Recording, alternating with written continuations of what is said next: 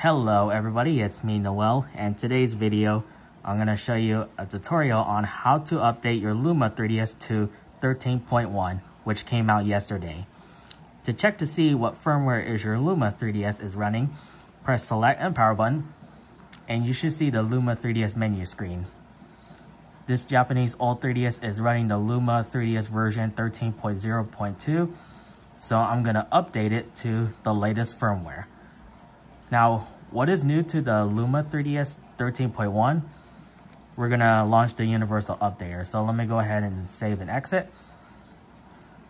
And I'm going to pause the video, so be right back. On the home menu, you want to launch Universal Updater. If you do not have it, then you're going to have to go to the website and scan the QR code by FBI. And if you do not have all the homebrew apps, then go to the written guide 3ds.hacks.guide and follow the finalizing setup to get all your homebrew apps. Here it is. You see? Luma 3DS version 13.1. What's new?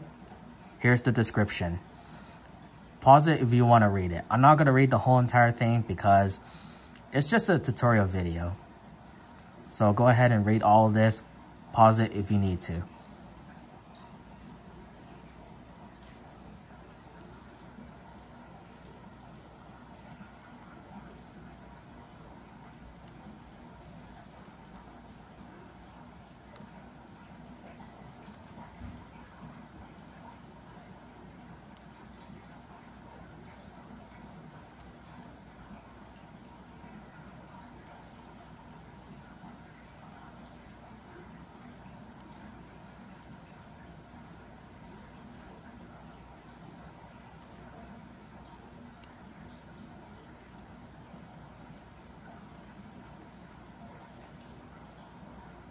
Go ahead and press A.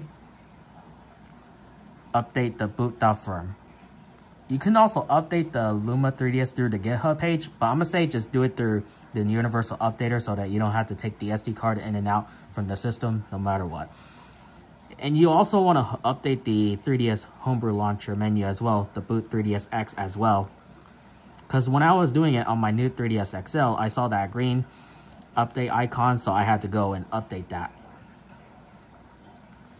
I'll go ahead and update NetPass as well. It does take a while. There you go. Both the Boot 3DS X file and the boot.firm, all of them are updated. As it took about a few seconds to turn off my Japanese old 3DS, let's go ahead and press select and power button again. And this is what the new Luma 3DS version 13.1 configuration menu screen looks like. So far, these four are the same. Let me go ahead and set the splash screen to after and enable these as well. What has removed from the new version of Luma 3DS, let me go ahead and take a look at my sister's modded 2DS. It removes enable custom upscaling filter for DSi and allow left plus right / up plus down combo buttons for the DSi. Those two things are removed. I'm not sure what they are, but if anyone knows, let me know in the comments. And there's also the boot chain loader as well, but first let me go ahead and save these.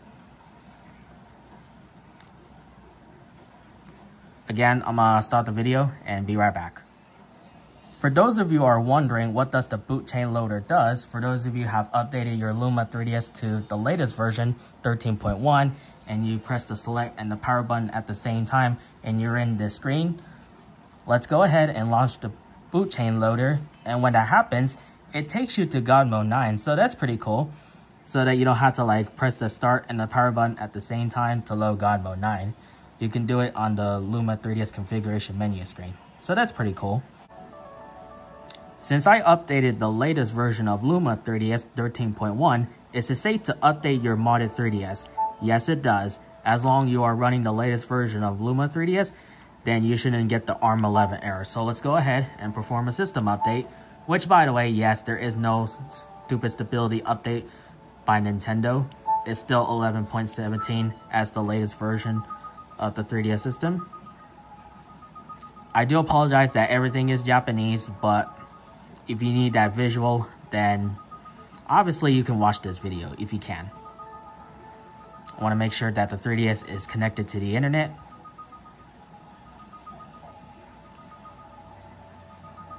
Now, how to update your Nintendo 3DS system?